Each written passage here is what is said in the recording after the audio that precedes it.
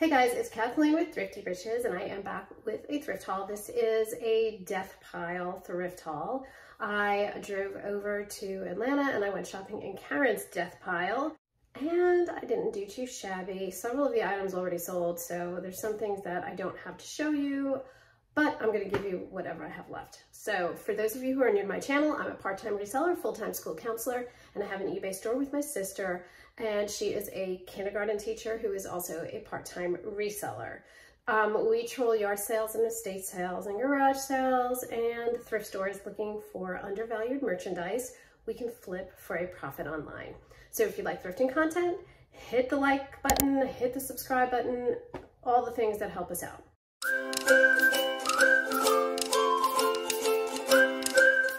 All right, guys, let's get into it. I'm going to start with the hard goods first. So this first item is a Pottery Barn kids little rug. I guess you use it in like a bedroom or something. Has the letter A on it, A for airplane. Really, really cute. I've never sold anything like this, and to be honest with you, I haven't even had a chance to look up the comps, so I'm not entirely sure how it's going to go, but it is from 2012. So it looks to be in good condition. I see that I'm probably going to have to run it through the wash. It looks like it might need a little bit of my peroxide baking soda and Dawn concoction on it. But I figure off the top of my head, I think I should get at least $20 for it, but who knows? Okay, I really like picking up pots and pans most of the time. So I grabbed these. I grabbed these pots and pans for only $2 a piece. So I'm 6 all in. This is Revere Ware Copper Bottom 1801. So I have sold this once before in a saucepan version, and it sold really, really well, and it sold pretty quickly. This is the 9-inch version. I am going to combine it, combine it with this. This is also Revere Ware 1801, but it is not copper bottom. However, it is cotton core, and I'm not entirely sure of the diameter of it. I think it's probably about a 10-inch. Now I am going to take the Dremel to the bottom of it with Barkeeper's Friend and get that nice and shiny and coppery looking. And then I'm going to lot these both together. Not really sure what I'm going to get for them.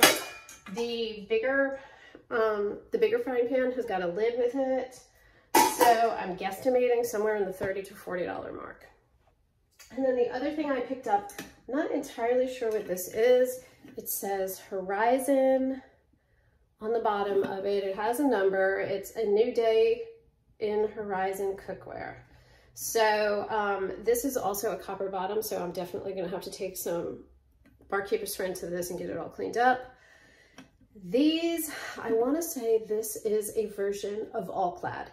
I did try to find comps and I couldn't find the exact same thing, so I'm really not sure. Guesstimating somewhere in the $20 mark, but I am not 100% certain. I have sold Anthropologie mugs once before. This one is by Studio Ares, signed on the bottom. Beautiful, and I picked up 8 of these. They were only $1/4 a piece, so you cannot go wrong with that. I have already sold 2 of them, and the 2 sold for $38, so I'm super stoked about that. For 50-cent investment, I had broken them up into 4 different lots of 2, and then I had put in the description that they could message me and take all 8 of them. So the other 6 are still listed, but these sold within 48 hours of having listed them. Okay, I picked this up for $1/4 at a yard sale, not really knowing what it is, but when I did quick comps on Obagaji, I don't know what that is. This is a facial toner. The comps looked really good, and this resulted in my first VERO. I have never had one before, but they told me that this is for sure a fake, so I'm just going to pitch it. It's 2 fluid ounces, and there were actually a couple of others listed, the exact same kind, so I don't know. Okay, I love to pick up like pajamas. These are in a size medium. We grabbed these at Goodwill for only $5.99. And this is the striped short sleeve top, and it came with this pair of long pants pajamas. So I think I should probably be able to get somewhere in the $50 to $60 range for this set of pajamas. Really cute, really nice and soft. I don't know if you guys have ever picked up lake pajamas before, but these are for sure a bolo. They sell really well. I've only sold one other pair. No, I sold 2 other pairs, and they got a ton of attention the whole time and sold within a week of having listed. I grabbed this Free People shirt, and we got this at a yard sale for only $1. Really cute. I just thought somebody will want this with spring coming. This is in a size, I can't remember what the size is. Oh, it's in a size extra small. And just in really good condition. Super, super cute. Again, paid only $2 for this and should get probably somewhere around $16 to $18. Okay, another one of my favorites to pick up is Lily Pulitzer. This is in a large, really cute tunic. It has the tab collar sleeves. It has some of this embellishment with the shells on it. Really, really nice. I haven't had a chance to look up the comps on this. It's in a nice coral color. You can almost wear it as a pool cover-up, and it might be intended to be a pool cover-up, to be honest with you. Only paid $3 for this at a yard sale, and this will probably sell somewhere around $25.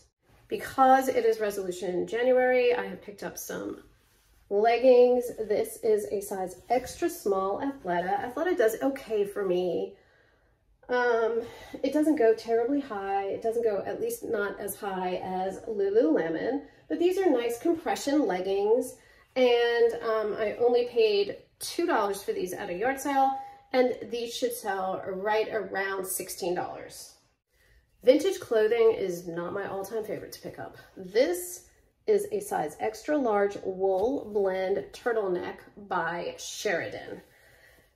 So it has decent comps. It has only very mild pilling. It doesn't have any stains on it. I don't know that it's the softest sweater that I've ever felt in my life, but you know, it's vintage wool, so I guess what do you expect? This I have listed for $28. Not really sure about this one. This I grabbed because it was a big size and because it's Land's End, which is kind of a bread and butter brand for me. This is a really nice black, I think it's black, maybe navy blue. No, I think it's black. Black denim jacket. It is in excellent condition, no stains, no pulls, nothing. The biggest problem with this is going to be shipping. It's going to be expensive. All right, resolution January. So here's a Lululemon workout tank. This one was a bit of a problem because the tag was ripped out. Now it measures to be a size 8. I just got really, really lucky that there was another one that was listed and of the exact same tank, even in the same color, and they gave the sizing. And so it measured out exactly to be a size medium/large or an 8. Lululemon doesn't go for what it used to. I only paid $1 for this at a yard sale. I'm estimating I'll probably only get about $14. Okay, I have another Lily Pulitzer. This is also a pool cover-up, also in a size large. This was at the same yard sale for $2. Did I pay $2? No, I paid $3 a piece. So this was at that same yard sale for $3. Excellent, excellent condition. Estimating somewhere right around the $25 mark. Anthro is also another store that I'm kind of backing off of. Things just seem to sit there a while. This is left of center. It's an adorable little tunic. It has this like kind of faux ruffle to make it look almost like you have something on underneath it with this nice light gray stripe and a V-neck. It is in a size extra small. When I looked at the comps, they were just meh, so I'm probably not going to get more than $15 for this, but I only paid $1 at a yard sale. Okay, this Madewell tunic is really, really cute. It has this tie waist, as you can see right there. Super light, perfect for the South. It is in a size small. And I don't think it's silk or anything. No, I know it's not. I looked at the fabric content. It's just like nylon or something like that. I only paid $3 for this at an estate sale, and it should sell, I'm guesstimating, around $22, $24. Okay, grabbed this J. Jill in a size large petite. And I really only picked this up because it was new with tags. We grabbed this for $2 at a yard sale. It's a nice stripe. It has a lot of give, a lot of stretch to it. And I feel like this is going to be a good transition piece when we're moving from winter into spring. And I will probably get right around the $18 to $20 mark for it. This is a sweater by Moth. It is in a size small, right? Yeah, in a size small. And Moth is just okay. I picked this up mostly because of style. I loved the ruching in the front and how it's an open cardigan. Really, really good condition, nice and soft. Also, this is a Ramie cotton blend, so hopefully that will get it moving. Picked this up at Goodwill for $5.99 and hoping to get right around $18 for it. Okay, this is a size medium, Cloth and Stone. And a Cloth and Stone is another one of those Anthro brands that just does okay for me. Usually it'll sit for a hot minute. I've sold it, but I'm gonna sit around for a little while before it sells. A medium is just an okay size for me, but I liked this because it has that glitzy little stripe running through it. Also, this is the softest cotton. I mean, it is crazy, crazy soft. I only paid $1 for this at a yard sale, and it'll probably bring in somewhere around $15. And then the last item from my death pile haul is this Talbot's 3X. This is a silk blend sweater and really pretty pale pink, perfect condition, no stains, nothing. Nice open cardigan, very soft and light. So we picked this up at Goodwill for $5.99, and I think this will probably go somewhere between $22 and $25.